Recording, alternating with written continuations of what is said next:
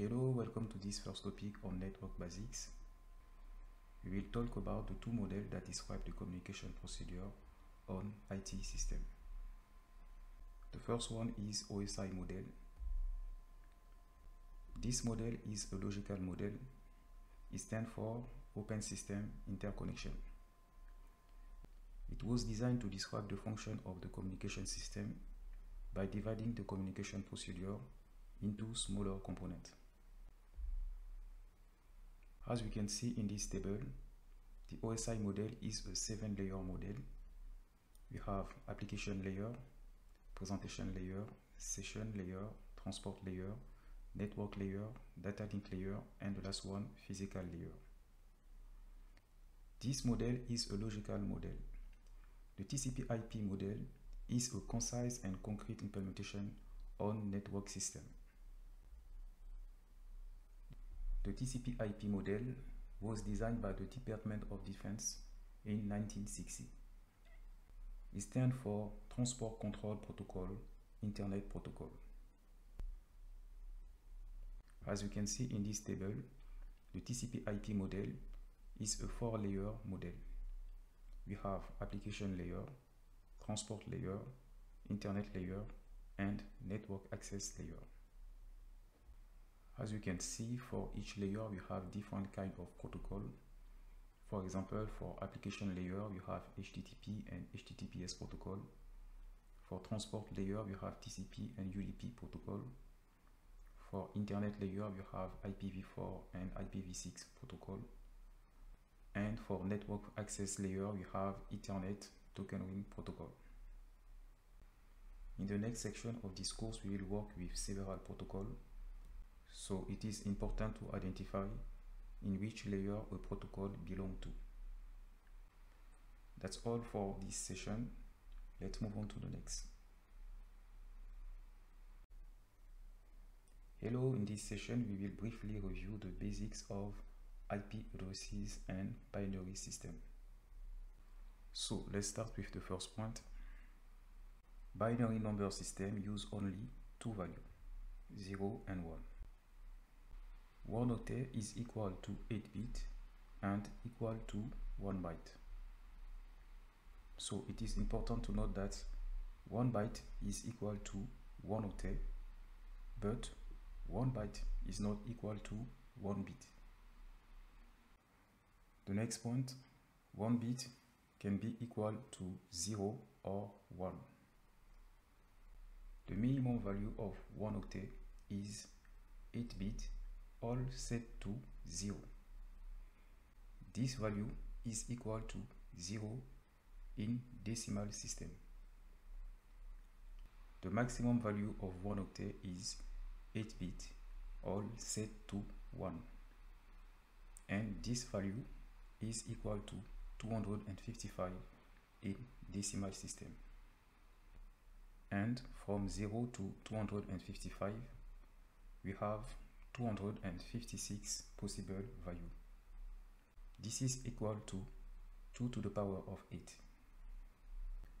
For the next point, we have two types of IP address, IPV4 and IPv6.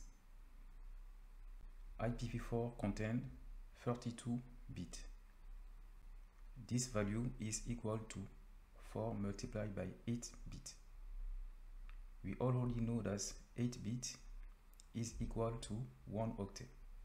So this value, 32 bits, is equal to 4 octets. And an IPv6 contains 128 bits. This value is equal to 16 octets. IPv6 was developed to increase the number of IP, and with IPv6 we can have up to 2 to the power of 128 IP addresses, while with IPv4 we can have up to 2 to the power of 32 possible IP. IPv4 is represented with 4 octets separated with a dot. Here we have an example of IPv4, 192.168.1.2. The minimum maximum value of an IPv4 is all octet set to 0. That means 0 4 times. And the maximum value for an IPv4 is 255 4 times. And the binary representation of an IPv4 is a group of 8 digits repeated 4 times, with x equal to 0 or 1. Now I will show you an example of how we can convert a binary number to a decimal number.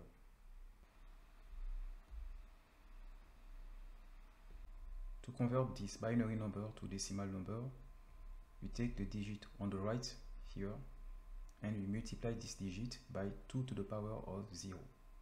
The result is 1.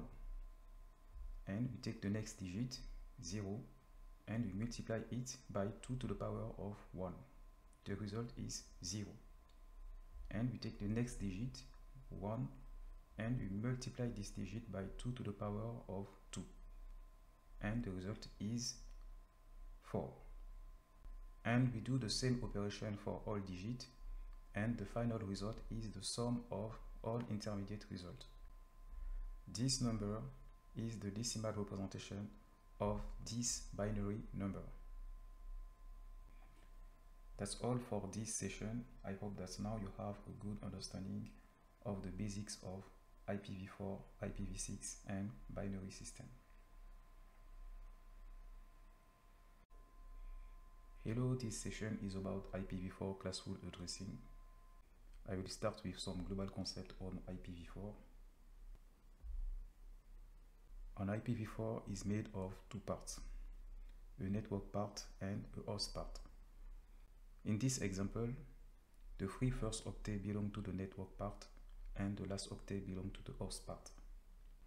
To identify the network part and the host part, we use the concept of mask. A mask is a 32-bit number in which bit set to 1 identify the network part and bit set to 0 identify the host part. In a local area network, there are 2 IP addresses that we cannot assign to a host. The first IP is the network IP address. This IP identifies the network. It is obtained when all bits of the host part are set to 0. In this example, this IP is a network IP because all bits of the host part are set to 0. The next IP that we cannot assign to a host is a broadcast IP. This IP is used to send broadcast message. It is obtained when all bits of the host part are set to 1. In this example, this IP is a broadcast IP because all bits of the host part are set to 1, and this is equal to 255 in decimal system. In this table, we can see that classful addressing divides the IPv4 space into 5 classes: A, B, C, D, and E. However, only A, B, and C classes are used for network host. The class D is for multicast purpose, and the class E is for research cases. If we analyze the class A, for example, we can see that for the class A here, we have 8 bits for the network part and 24 bits for the host part. And this is the default mask for the class A, and this is the range of IP for the class A. And for the class A, we can have up to 2 to the power of 24 minus 2 IP address. This class is used when you have a lot of hosts in your local network. And here, why we remove 2 IP? Because we remove the network IP and the broadcast IP. If, for example, we compare the number of available hosts for the class A and the class C, we can see that for the class C, we can have only 254 available hosts. So this class is for small network. That's all for this session, and I hope that now you have a good understanding of IPv4 classful addressing model. Hello, this session is about CIDR notation. CIDR stands for classless interdomain routing. CIDR notation is a compact representation of an IP address and its associated network mask. With CIDR notation, we can change the size of the mask. That means we can change the size of the network part and the host part. In the previous session on IPv4 classful addressing, the size of the mask was fixed.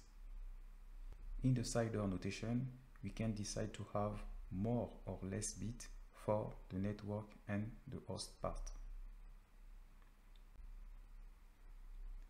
In this example, we have an IP and its associated mask.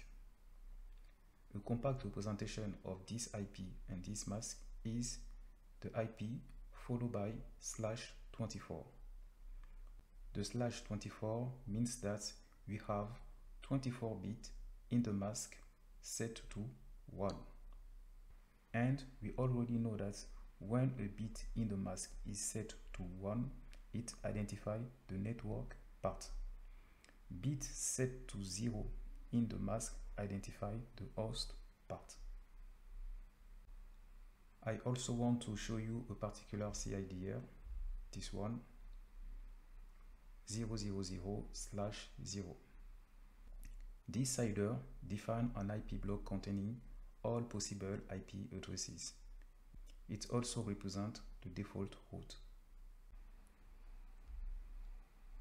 On this table, we have some examples of CIDR notation. For the first line, for example, /24, it means we have 24 bits for the network part and 8 bits for the host part. And this is the mask for this CIDR. And we can only have 254 hosts. For the next one, /25, it means we have 25 bits for the network part, only 7 bits for the host part, and this is the mask for this CIDR, and we only have 126 hosts for this CIDR. That's all for this CIDR notation session. Let's move on to the next. Hello, this session is about reserved IP addresses. The first type is private IP addresses. They are used only on local area network. Here we have different range of private IP addresses depending on the class that we can assign to a host in a local area network. The next type is class D. It is used for multicast. As we can see on the right, multicast means send a request to a group of hosts. Unicast means send a request to a single host. Broadcast means send a request to all hosts. And anycast means send a request to any host. The next type is class E. It is used for research purposes. The next type is the IP 255 for time. It is a broadcast IP. The next is the IP 0 for time. It is also known as the default route or unspecified address. The last is all IP that start with 127. They are used for loopback. Loopback is a traffic local to your host. Hello, this session is about NAT and PAD protocol in a local area network. In this local area network, we have two hosts here. Each host has a private IP address. And we have a switch here that allows the two hosts to communicate each other. We have here a router with two interfaces. The interface I2 is connected to internet and the interface I1 is connected to the switch. In this LAN, we also have two root tables. Here we have the root table for this host and this root table is for the router. Let's start with this root table. In this root table, if the destination is the local area network, we send the traffic to the target I1, this target. And if the destination is not in the local area network, we send the traffic to this IP. This IP is the gateway. In the root table of the router, if the destination is the local area network, we send the traffic to the interface I1, and if the destination is not the local area network, we send the traffic to internet via the interface I2, this one. In this local area network, if a host wants to send a request to internet, the router will apply two protocols, the NAT protocol and the PAT protocol. The NAT protocol stands for Network Address Translation. The goal of this protocol is to translate the private IP to a public IP. This is the root table that the router will generate to translate these two private IP to this public IP to reach internet. In addition to this protocol, the router will also apply the PAT protocol. PAT protocol stands for Port Address Translation. The goal of the PAT protocol is to translate the local port to the PAT port. Here in this table, the local port is generated by the host. And to ensure the uniqueness of this port, the router will also generate a PAT port. So, by applying the NAT protocol and the PAT protocol, all hosts in the local area network can reach internet, and the router will forward the response back to the right host without any error. Here we have some additional information. The local port is generated by the host. The PAT port is generated by the router to ensure the port uniqueness. The generated port range is in this range. And the port under 1024 are reserved port. For example, the port 80 is for HTTP. And here we have other example. Two hosts in the same LAN can communicate each other using the private IP without requiring any internet. A gateway IP is used when a host wants to reach internet or another network. That's all for this session, and I hope that now you have a good understanding of the main component of a local area network. Hello, in this session we will talk about public IP addresses. Public IP are managed by 5 regional internet registries. Regional internet registry allocate block of public IP to local internet registry. They are also known as internet service provider. Here in this map, you have the 5 regional internet registry that handle public IP around the world.